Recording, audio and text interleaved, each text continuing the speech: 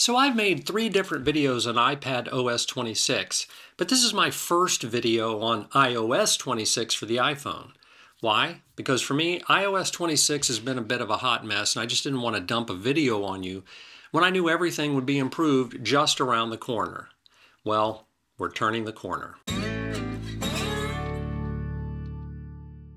Hi, my name is Rich. Today's video is all about iOS 26 Beta 3, meaning this is Apple's third swing at improving the iPhone's new operating system. And I know this has come far enough that I can do a bit of a show and tell. No need to take notes. This video is just a simple overview of a few of the iPhone's new features coming this September with the public release of iOS 26.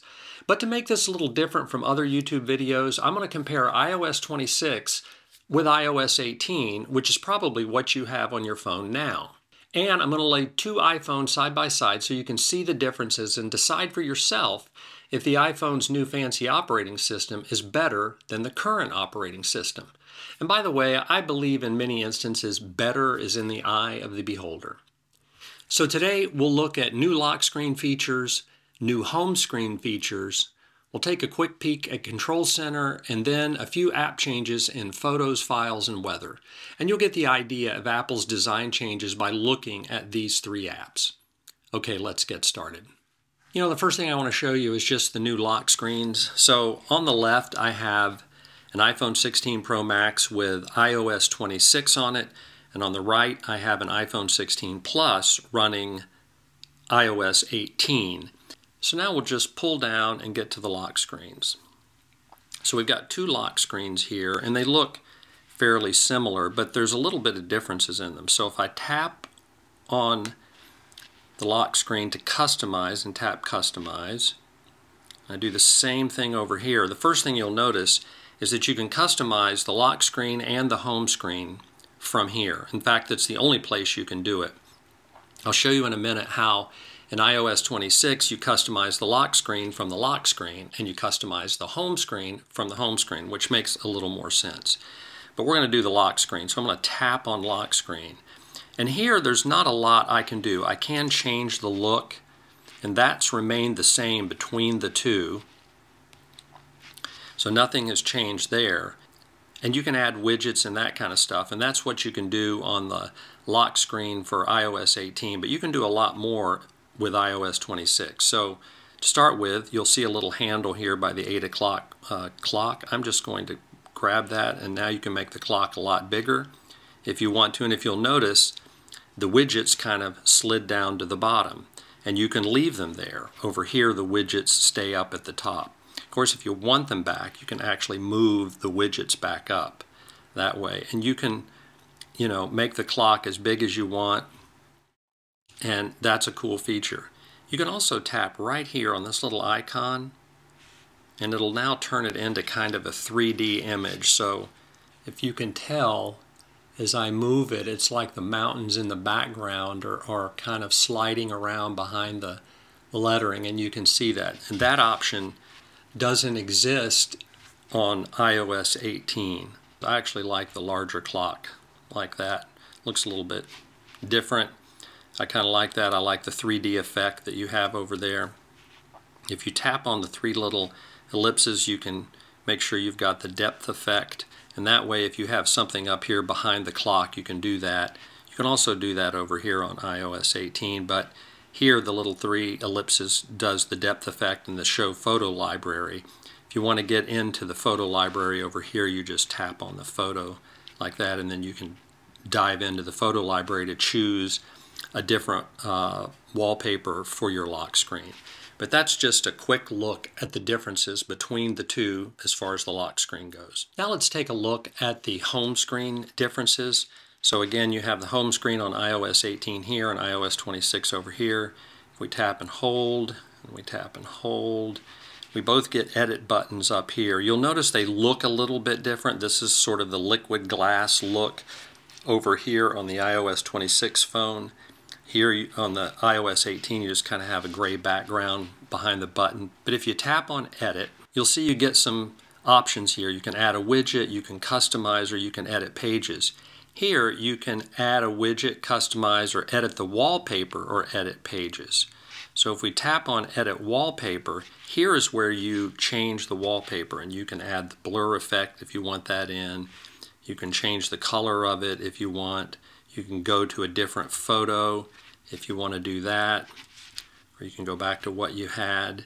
And that's where you edit the home screen with iOS 26 on the home screen, which to me sort of makes sense.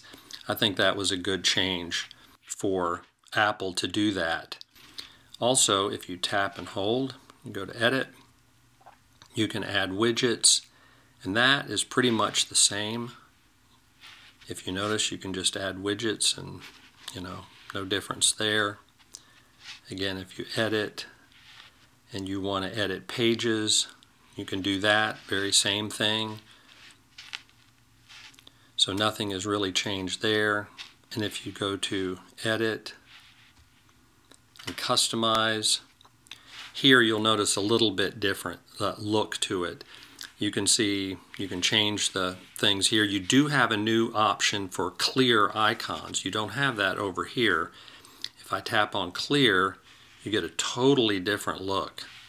So if you want that look for your iPhone, you can do it. You have no option to do that over here. This look is something that I didn't like in the beginning, but it's kind of growing on me. So we'll see whether I can live with that from time to time. But if you go back to Customize, I'll change that back to dark. And there's just a few other small differences here. Here you can choose small icons or large icons. Over here you tap on the little icon or the large icon right here in the corner. And then another option is when you choose dark, if you choose dark and your phone is in light mode, it'll just go to light mode. But here you can choose dark and choose either auto or always. And if you choose always, it'll always be in dark mode all the time. And that's a new feature too, and I think that's a handy feature, particularly if you like dark mode. And that's a comparison of just the two home screens. Next thing I want to show you is Control Center. So when iOS 26 first came out and you opened Control Center, it was a mess. I mean, it was sort of clear and you saw everything behind it and it was very confusing. But now they've made it much more opaque behind it. And if you notice, there's actually kind of a frosted looking color over here versus over here, which is just sort of a darker gray or almost a black color on the controls. And iOS 26 was just a mess when it first started, but here in Beta 3 they've really cleaned this up. I wouldn't say they've done away with liquid glass by any means, but they have fixed the opacity of Control Center, and that's a good thing. Also, you can go into settings if you want it even darker, and you can go into accessibility, and you can go into display and text size and turn on reduce transparency. And now when you open it up, it's almost all black. You don't see any of the wallpaper behind it. I actually like seeing a little bit of the wallpaper behind it. So I'll go back in here and I'll turn off reduce transparency. And if you go like that, you get back to where you were. And that's just sort of the subtle differences. They're much closer than they were just a few weeks ago in their look, but this is a much easier to see Control Center and a much cleaner look. Okay, the last thing I want to show you is just a few app comparisons between iOS 18 and iOS 26. We'll start with Photos. If we open the Photos app, on each phone, you'll notice there's a little bit of a difference here. I can sort of slide down like that. If you notice when I slide up, I get to Utilities. When I slide up here, that doesn't show up. I actually have to go choose that, and I actually like the look of iOS 26 much better. The Photos app in iOS 18 to me has just been a mess. You still get some information down here, but if you notice, you've got a couple of little arrows here, and if you tap on those, now you can sort of begin to see what you're looking at and how you want to sort. That never sort of clicked with me. Up here, this icon, you can tap on it and you get back to the same thing. So it's in a different location than it is here. And for me, I actually think I like it up here a little bit better than I do down here. Subtle difference, not a big deal on it. But if you notice down here, you've got years, months, and all like that. And you have the same thing down here, but you have kind of a sliding glass button that you can just take and slide over like that and go back and forth like that. And it's just a look that Apple is going for that's different than what you have over here. You can slide over like that if you want. So they had a little bit of that sliding effect in Photos before, but it's just a sort of a newer look that you have here. And I'll be doing a video on the Photos app soon once iOS 26 is out, because it's just a whole lot better than iOS 18. But that's a comparison of the Photos app. The next comparison I want to show you is just the Files app. If I tap on the Files app here and the Files app here, you'll see they look fairly similar down through here in the Browse section. But you'll notice we've got tags down here. And if I tap on, say, I don't know, purple, you'll see that I've got some folders over here that have the purple tag associated with them.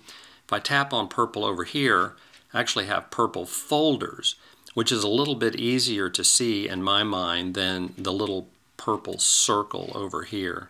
Same thing if I go green, you know, I've got that folder there. It's actually got green and purple. If I go green over here, I just have some a folder with Word documents in it. But to me, that's the new standout feature. Again, you have sort of that glassy effect when you slide over like this between the three.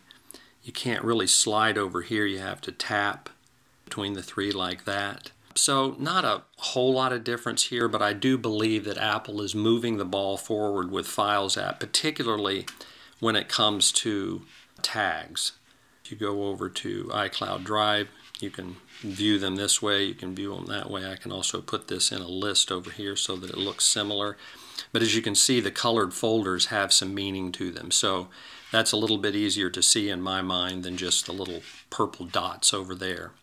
And that's the distinction and the differences in the Files app. Lastly, let's just take a look at the Weather app to see the differences. If I tap on that, you'll see that they come up and it looks a little bit different. It's much darker over here. You have kind of a different color background over here, but the sections for the weather look about the same over here. But if you tap on them, we'll go to Wake Forest, you'll see this again, very similar between the two apps. All the information that comes out down through here. So I'm not seeing a big difference here. You'll notice that the icons down here are a little bit darker than they are over here on iOS 18. I think that makes them a little bit easier to see over here, and I think that's a good thing. Of course, you can slide over like that and get to other places that you've stored in your Weather app. But those two apps look very similar to me. So you begin to get an idea of how Liquid Glass fits in with these applications. And it'll be similar among all the other apps, though features may change, but the look will be about like what I've showed you here. You know, I know it's still really early in iOS 26's development cycle, but what do you think? Let me know in the comments below if you think iOS 26, at least so far, is an improvement over iOS 18. Okay, that's it for today. As always, thanks so much for watching, and I'll see you in the next video.